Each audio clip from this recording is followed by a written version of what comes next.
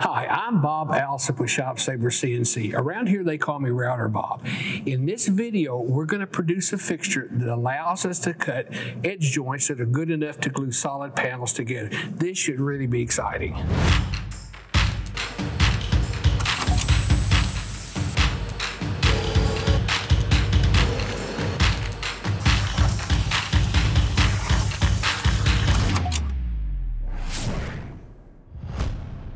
If your project requires some wider solid wood panels, the customary procedure is to glue those up out of narrower parts.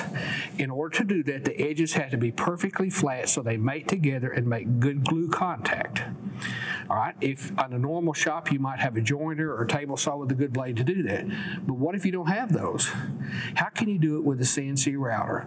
So what I wanted to do in this video was to create a fixture that I could actually do that with, and it has a couple requirements. One, it has to be based on positioning with the T-slots, and it has to be repeatable, which means I can take it on and off. Let me show you what I mean. Let's start with this graphic, and this represents the machine table, and this is a 4x8 table. This would represent a sheet of material, and then there's the part locator pins, and then these are the T-slots. And our setup here relies on the T-slots. So we want to do two things. We want to locate the fixture board so it fits only one way on there, and then we want to use the T-slots to clamp everything together for the machining. So that's really critical. Okay, let's take a closer look at how we're going to use the T-slot for alignment. To give you perspective, that's a part locator pin that's on the machine table. That's the extrusion for the T-slot, and there's a gap at wide, and it's a little bit wider than a 1/4 inch. So here's what we're going to do. We're going to take this first pin, and it goes into this corner. It's a 1/4 inch steel pin. It's 1 inch long, and it actually sticks through the bottom of the fixture board about a 1/4 inch, so that lets it index. Okay, as we move down here, then you see a hole that's centered, and that's actually for the clamping bolt that clamps everything together.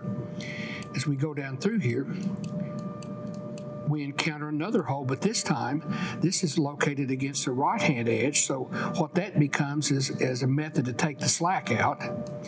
Then we come up to the slots, and you'll see 3 slots, and the slots are for adjustment so that we can use different length boards. So the threaded rods come out of the T-slot grooves, and that helps clamp that down. Then here's another pin locator to the left-hand side, then another slot, and then we pick up the next T-slot and so forth. So that's how that's all used. Now, keep in mind, you could actually make one of these 8 feet long if you wanted to. In our case, we had a fairly small part, but you're not limited to the length of the T-slot in most cases. You're actually limited to the travel on the machine and the Y-axis. Now, after we figured out all the geometry as a 3D model, then we just created a simple DXF drawing, and we brought that into VCarve Pro, and that's what this is. This is our fixture board. There's the outside. Okay, these are holes, and those are the slots. So what we need to do now is actually apply the toolpaths to those, and let's look at that. The first thing that happens is we bring the drill out, so we drill the holes, and it's a 1/4 inch drill. There's the holes. Then we cut the slots with a 1/4 inch bit. And finally, we cut the outside.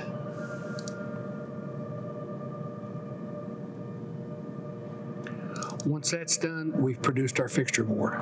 Now, we pretty much have everything figured out on how our fixture board's going to work, and everything gets clamped together with the T-slot, so that's perfect.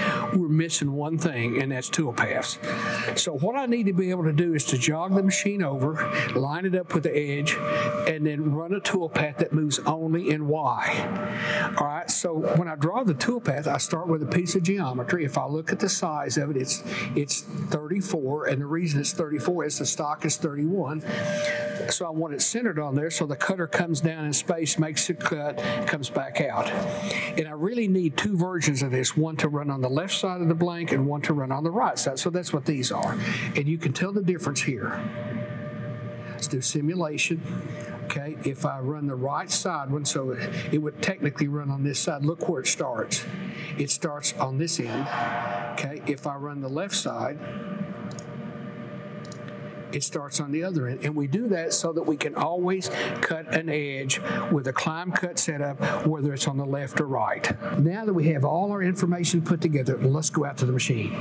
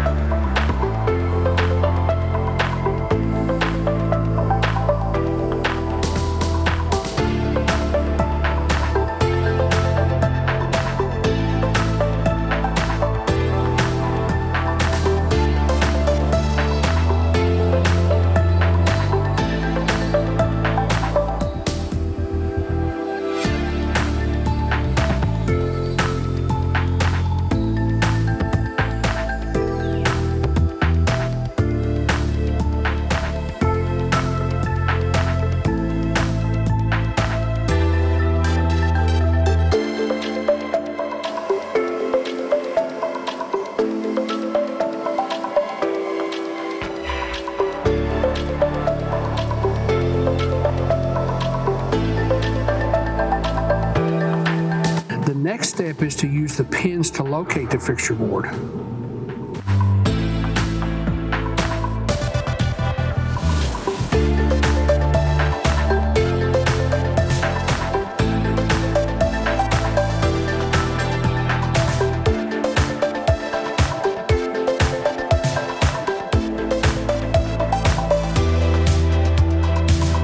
The clamps are used to both secure the fixture board and the stock to the machine table.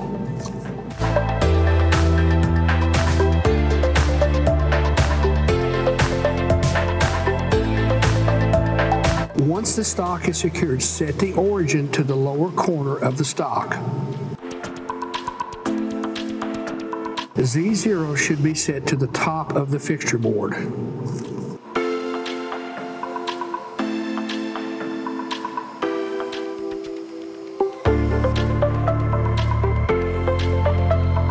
To position the first cut, make sure the machine is at Y0. Then move the cutter in X so that it lines up with the right edge, just taking off a small amount for the first cut. Press XY0 and that will move the origin over. Execute the program to machine the right edge.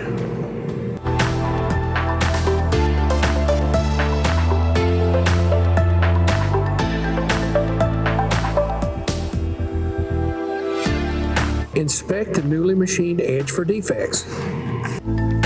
To make an additional cut, move the machine to X0, Y0 and use the incremental keys to shift the origin to reflect the depth of cut for the next pass. Verify the move on the machine controller, then press XY0 to set the new origin position.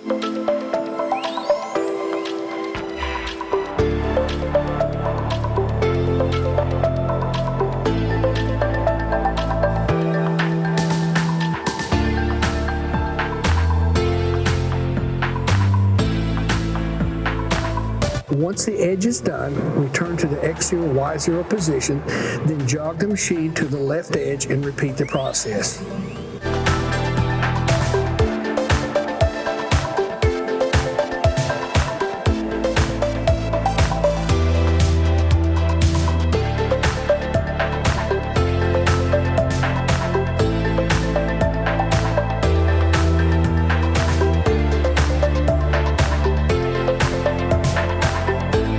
If you machine both right and left edges for the board without moving in the fixture board, the board will have uniform width.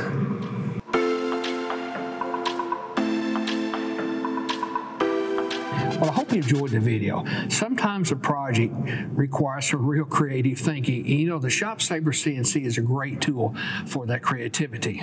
If you'd like to see more videos like this, please subscribe to our YouTube channel. If you need more information, you can contact us at ShopSabre.com. Thank you for watching.